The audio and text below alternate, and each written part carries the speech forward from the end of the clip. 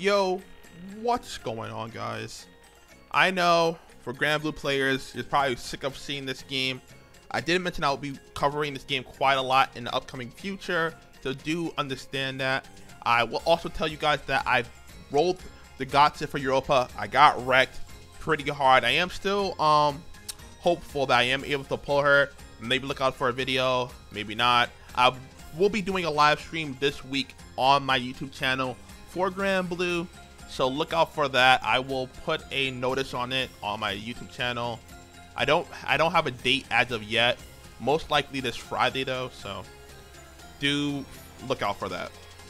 Now, for the Dragolia players in this, tell me, how can I improve this? Do you feel that this is a series I should keep doing? This is my first time ever really making an event guide. Normally I don't make guides.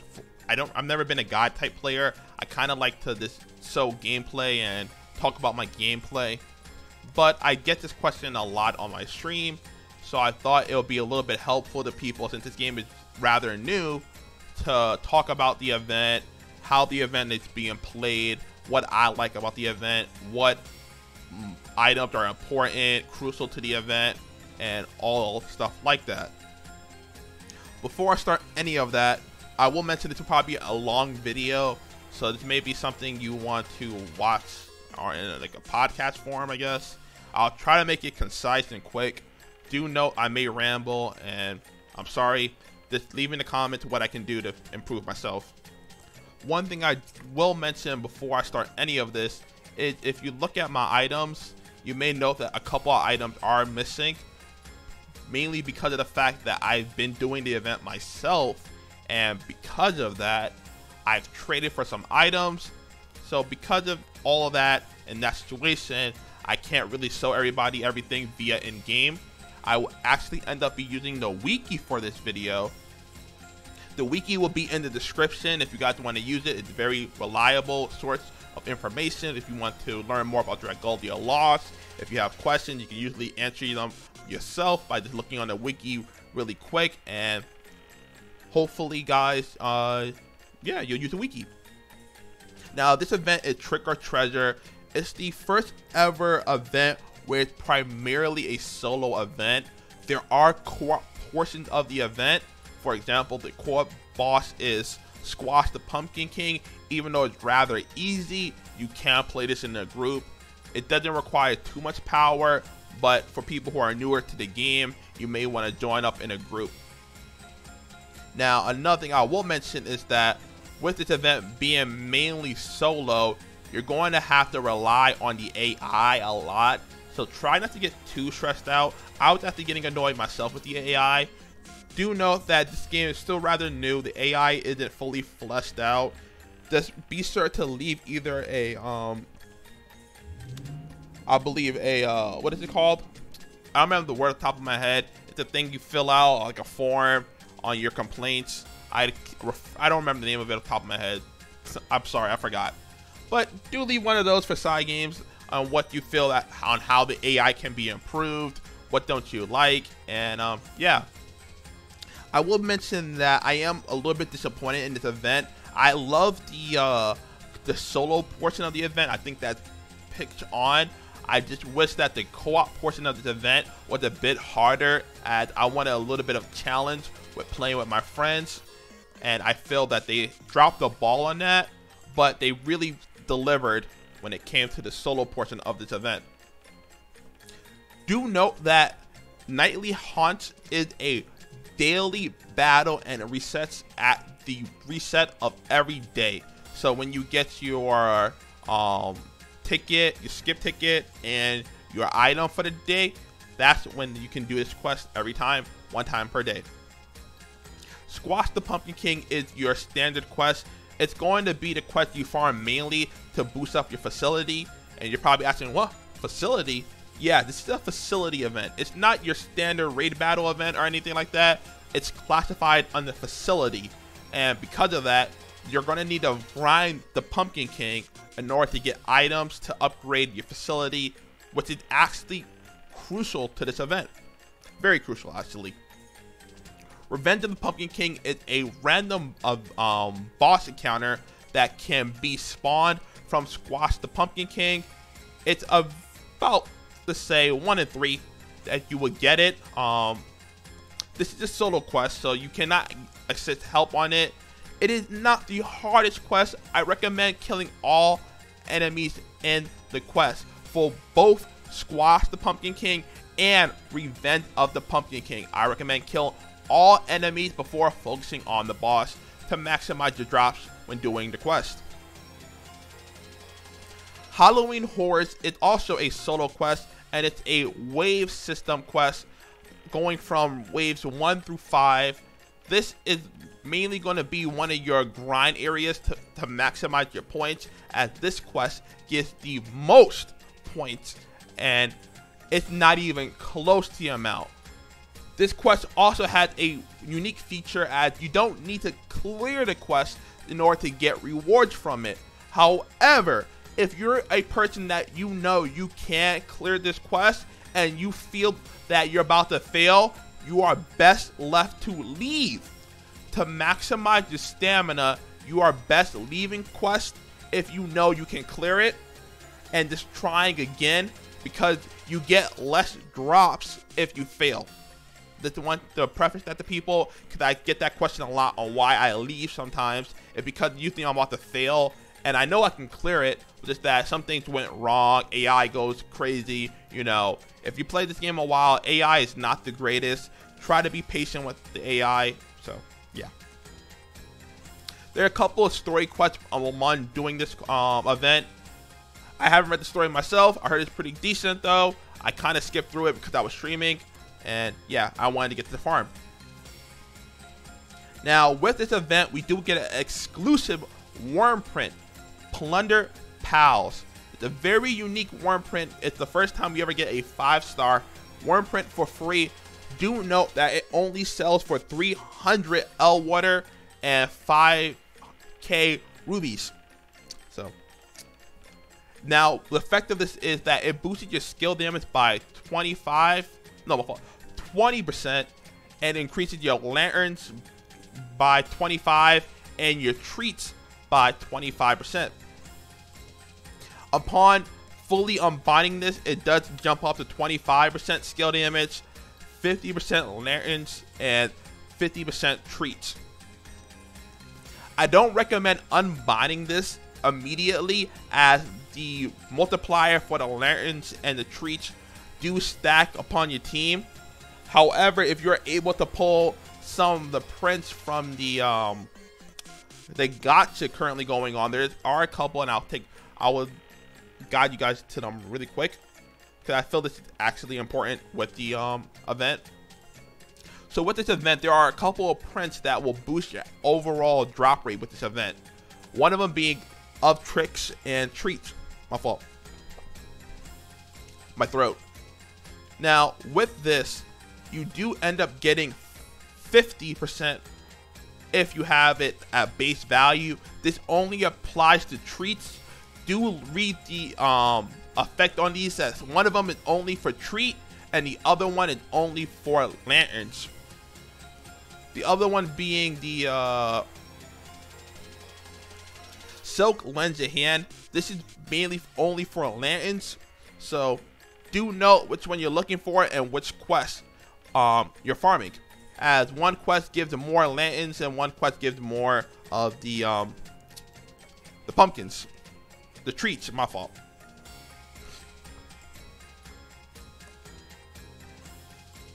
Oops, I clicked the wrong area. I'm not good at browsing the site yet. I don't use it that much, but I do use it occasionally. Now, you probably see here exclusive facility. As I mentioned, this is the facility event. Sweet Retreat is the free facility item we're getting. It's a building. This building is crucial to this event, as it gives a major damage boost from anywhere as little as 5% damage boost during this event to 150. Yeah, you heard me. 150% if you max out this bad boy. Do note that the later levels of upgrades take quite a bit of time, so you may not want to speed those up, but the early ones are very short and usually worth your investment if you want to get started on your grind as soon as possible with a good chunk of damage, especially if you're newer to the game, as this damage can allow you to clear the challenge quests that you may have not been able to clear before. So I do recommend, if you're a little bit newer to the game, you may want to speed this up so that you can have an easier time farming and not stress yourself out being like, I can't clear this quest. Now, with this event, there's actually a new system. Before we had a token box, now we have a treasure trade in. This is something similar to Grand Blue. For people who have played Grand Blue, this is a drop system. You get dropped and you trade them in to redeem for items. Now, there are quite a bit of items in here, notable ones being Twinkling Sand, as this is a very rare item in the game.